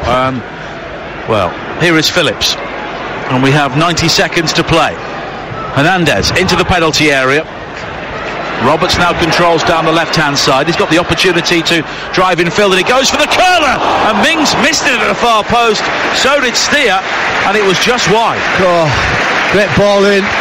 Looking at Forshaw again, breaking into the box. He got Mings putting his body on the line. He's ended up in the goal, holding his head. Forshaw looking to get in the far post, and he couldn't get anywhere near it, but it was a great in-swinging ball from Tyler Roberts off the left-hand side. Steer's now gone down injured as well. Mings is stretching his calf. Well, I've never seen a game like this in all my time of being involved in professional football. So many things going off. People going at Jed Steer now. Looks like he's hobbling along. The sub-goalkeeper, he might have to go and get ready. It's Grealish who was coming on. He's coming on. Hourahan. So Glenn Whelan will come on. I think that's probably sensible from Dean Smith. Take off a player that is getting a lot of stick. He's your most influential player. Don't give anybody any opportunity to go and get a yellow card or a red card or anything like that, because the last thing Aston Villa need is Jack Grealish missing for a playoff semi-finals. Well, Steer is hobbling around his 6-yard area. Matija Sarkic, the young Montenegrin, is the backup goalkeeper, and there will be 7 added minutes at the end of this game. And I'm surprised it's only 7. Yeah, I thought there'd be more than that, to be fair. Normally it's a standard 4 minutes, isn't it? And as well as the 5 minutes between 2 goals. Anyway, let's try and enjoy the last 7 minutes if we can. Well, it is a game which I'm sure the FA will be having a look at in the aftermath as well, because Stuart Atwell simply cannot have seen everything which happened in the aftermath of the Leeds goal. Without a shadow of doubt. And then you've got the 4th official that's making decisions, and he's on the opposite side to where it all happened. He was trying to keep the 2 benches apart, then all the security dived in to try and sort it out. It was like a nightclub at 2 o'clock in the morning down there. Is that what you're doing, Nigel? Is it 2 o'clock? No, they are now open till later than that. Allegedly, anyway. Yeah, I wouldn't know. Your kids are coming back from nightclubs at that time. Here's an opportunity now for Hernandez to try and cross. He's found Bamford inside the penalty area, right-hand side, in towards Roberts, but a great challenge though from Tuanzebe. Really put his head in there where it hurts to concede the corner. He's affected the game as Roberts since he's come on. I think he's been bright. He is going off here. Yeah. He can't continue, I don't think, the goalkeeper. So Matija Sarkic could be the 5th different Aston Villa goalkeeper to play in the Championship this season. He's hobbling around. I don't think is the goalkeeper ready to come on. There's a physio going on. Well, they've still got 1 change available. Well, Steer is going to carry on. Phillips with the corner, high into the penalty area. It drops at the feet of Roberts at the far post. Low shot, cleared off the line by Mings. Ayling with the effort, that's blocked. Ayling with the acrobatic overhead kick. It's still blocked and it's still not clear. Here is Roberts now, left-hand side of the penalty area. Low towards Hernandez again. Slid in towards Janssen. Janssen can't get the shot in, and Berardi's effort is blocked by Whelan. Stayer's going to go off. He couldn't get anywhere near that now. He's going down injured again. I'll tell you what, be another break here. I'll tell you what will be interesting, Nigel, if Leeds play Villa in the semi-final. Villa Park will be rocking and Ellen Road will be rocking. I don't think they will. The way it's looking now, it will be Villa against West Brom in the semi-final, with the first leg at Villa Park on the Saturday, basically a week on Saturday. That'll be some cracking atmosphere at Villa Park, a West Midlands derby. Yeah, because they will be 4 points behind West Brom with a game to play if they don't win this one. Right, and then Leeds will finish third. Leeds will play. Well, it could be any Spygate revisited against Derby, couldn't it? So many sort of. It's not going to be dull, whatever happens. No, exactly. We always know that the playoff has been a fantastic introduction to keep the season alive, and it has, and it's going to be an entertaining rest of the season. Who's going to be the team that are going to get promoted? Who's going to be going in with the confidence, going in with the belief? It makes it been a fantastic invention. Yeah. And you've seen both sides of the coin, of course. Yeah, I've been involved in 9 playoff situations, semi-finals. I've lost a couple as a player, one at Wembley as a player twice, 3 as a manager, but also lost in the semi-finals as well as a manager. So I was here the night you lost to Millwall. Yeah, that was a situation where we lost down at the Den. Got back to Ellen Road, got back into the game, and the place was rocking. And then Jimmy Abdu scored, and Millwall went to the final. And I think they played Scunthorpe, and I think Scunthorpe went up via the playoffs that year. Here is Forshaw. High cross into the penalty area, and Steer is back on his feet. And looking at the bench, there's no movement. Leeds, of course, facing 10 men here, with El Ghazi dismissed in the aftermath of the Click goal. Now Hernandez in towards Janssen, laid off to the right hand side, and Taylor losing out to Roberts, 2 Welsh internationals there. And here's an opportunity for Ayling to try and cross the ball in. He's gone back towards Matthias Click. Click now finding Ayling again, low into the penalty area. The shot from Hernandez, beaten away by Steer. Well, if he's injured, he did wonderfully well there to make the save. Now Roberts with the cross into the penalty area, headed away by Adoma. Forshaw recovers it. Back towards Cooper. Cooper infield now towards Phillips. Leeds piling on the pressure. We've played 4 minutes of added time at the end of this game, looking to pick up a victory to give them some sort of form, more confidence heading into the playoffs. Now Hernandez, wide to this near side, appeals for handball as it strikes McGinn, but it's Berardi who drives it low, blocked by Twanzebe, and Horahan will hook it clear. Now Cooper again for Leeds, and he's forced all the way back towards Kiko Casilla. Well, to say that Jed Steers had the physio on a couple of times, what a save that is. Leeds asking questions, they've got body forward, Villa can't get out, they've got 5 at the back, they've got nobody up front.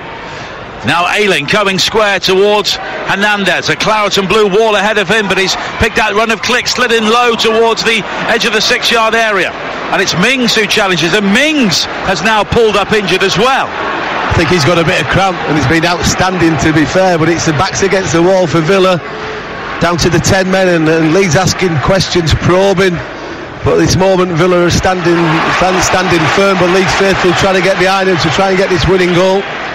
Throwing on the far side, taken quickly by Ayling. Now Roberts picks out Click again. Hernandez. It is all Leeds at the end of this game. Ayling down the right hand side, crossing into the penalty area, headed away by Adoma. As far as Hernandez, who finds Cooper. Every outfield player is inside the Villa half at the moment, most of them inside the Villa penalty area. Cooper slides it wide to this near side, but it's cleared away by El Mohammadi, and Villa could break it. It's with McGinn. Adoma, the only player inside, and McGinn sensibly invites the challenge and wins a throw into Villa on this near side as we tick towards the 6th minute of added time. Yeah, good play by McGinn. He knew he hadn't got the legs to carry himself forward, decided to slow down, encouraged Forshaw to come across and make a challenge. El Hamadi coming across for the throw-in, not in a great rush. Villa will be looking just to kill the game off, and they'll be happy to take the 1-1, move into the game next weekend, and then the playoffs the weekend after. Now an opportunity for Adoma to try and play in Whelan, but it's given away and it's a throw-in, and we have 30 seconds of the minimum 7 minutes left, but I'm sure we will have a bit of extra time as the clearance from Casilla only finds Horahan, who has it for Villa now down the left-hand side, and he's heading towards the corner flag. They're here to take the draw now, and he's lost out to Hernandez, and the final touch was off Horahan, and it's a throw-in, and Leeds here pushing hard for the winning goal. Hernandez infield towards Forshaw. Sheffield United on the brink of the Premier League. Forshaw wide towards this near side, and Berardi. Bamford makes the run down the centre, but the ball from Berardi was behind Roberts, and it's going to be a throw into Villa. Just looking at the table there, Nigel, that if Leeds lose next week at Norwich, West Brom win, and there's a 3-goal swing, then West Brom could actually finish third still. Well, the full-time whistle has gone, and it's congratulations to Sheffield United, because their promotion to the Premier League is now confirmed following this 1-1 draw here at Ellen Road, a game which is guaranteed to grab the headlines thanks to its chaotic finish. Matthias Klich scoring the opening goal for Leeds, while Jonathan Kodja was lying injured inside the centre circle. That sparked complete mayhem inside the Aston Villa penalty area, and while Al Ghazi was sent off, Patrick Bamford and Conor Horahan were both booked, and in the aftermath, Marcelo Bielsa clearly told the Leeds players to allow Aston Villa to score an uncontested goal, although as Albert Adoma went through to score it, Pontus Jansson clearly disagreed, and he tried to stop him. That created more problems within the Leeds United team, and at the end of it, it is finished. Leeds United won, Aston Villa won, but Simon Grayson, we have not heard the last of that. We certainly haven't, Nigel. I think that could be the understatement of the year. What happened in that particular 5-minute period from Aston Villa wanting a free kick to Leeds going through to scoring, then the mayhem on the benches, players getting involved in unsavoury incidences, then Leeds not knowing if they're going to allow him to go through and score uncontested. Absolute crazy situation. We will wait and see what the outcome of from the FA over the next few days is, but ultimately as the football match went on, it was 1-1. Both teams will be happy to take a point, move on now to next week's games, and then go into the playoffs and then see where it takes both teams. Well, it is finished 1-1 at Ellen Road. It means that Sheffield United's promotion to the Premier League is confirmed on a day here we will remember for a long, long time. Russ.